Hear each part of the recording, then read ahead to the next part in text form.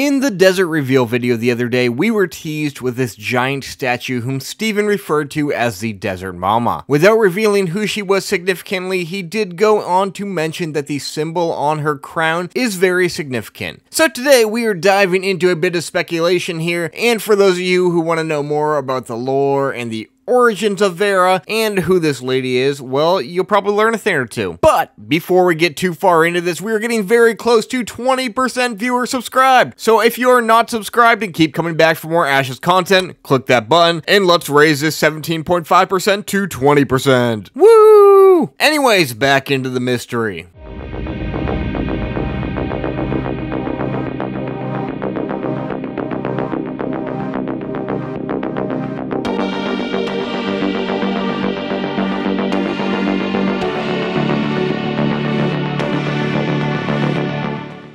Like any great research project, you gotta head to the biggest wealth of information on any given subject. And in this case, that is the Ashes of Creation wiki, where I put in way too much time into something that's probably gonna be given away in a questline in Alpha 2, but I didn't want to wait. So since this is the desert teaser video, I figured why not start in the desert, and more specifically with the Valoon humans. This race has made their home in the desert, so it would make sense that they are related to this giant statue somehow. And sure enough, when you look at the Valoon sigils, this symbol hidden within the sigil shown here looks very familiar.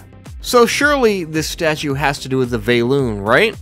You may be thinking, this doesn't look exactly like that symbol, so you're wrong. Well, hold on a minute, because from here I looked at some other race symbols just as my curiosity hit me. And if you look at the Pyre Elves, another pretty similar symbol is shown in the sigil. And again here with the Dunir Dwarves, and the Empyrean Elves in this sword hilt, and even in the main sigil shown here, you can see a similar design. You can even see variations of this symbol in the Kalar human sword. The only ones really seeming to be missing out here, out of the four main races of Vera, are the Orcs. Unless this symbol for the Vec count, which seems to have a very similar feel to it, but still distinct enough for me to question. But for the moment, we are counting it, due to the fact that it seems that almost every race has this symbol represented in some fashion in their own style. So what do humans, elves, dwarves, and orcs all have in common? Well, to answer this, we have to go way back to the beginning of time.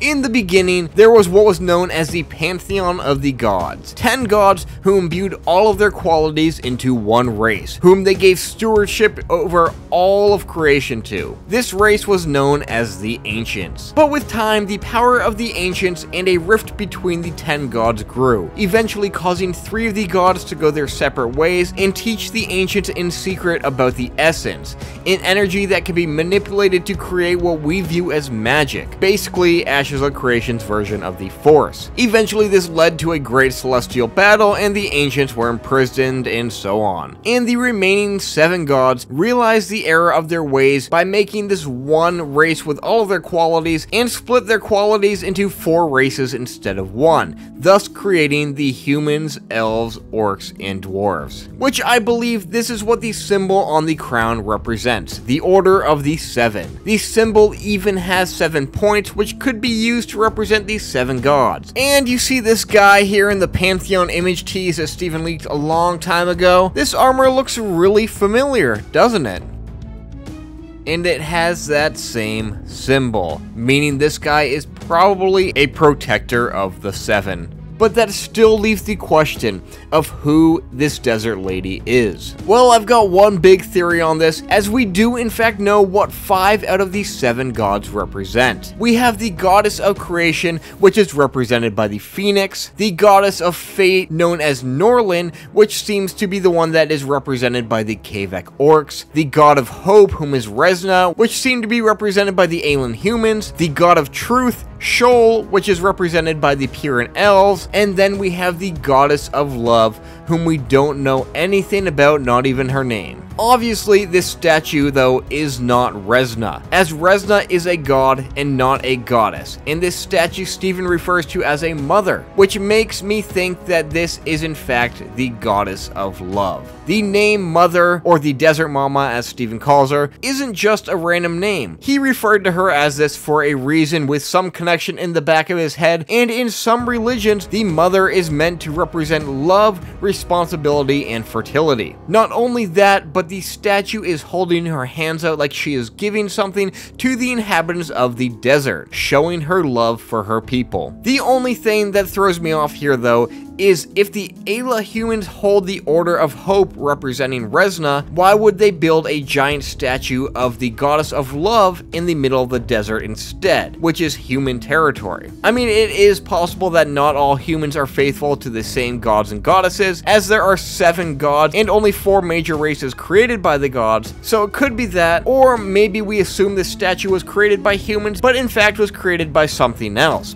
I guess we'll have to wait until Alpha 2 to hopefully find out the truth about this mystery, but until then, let me know in the comments your thoughts on my detective work here, and if you're new to Ashes and have yet to create an account, feel free to use my referral link in the description below where you can make an account, jump in on the forums, and get ready to play. Otherwise, be sure to click that subscribe button, hit that thumbs up, turn on the bell for notifications, and stay tuned for a lot more to come.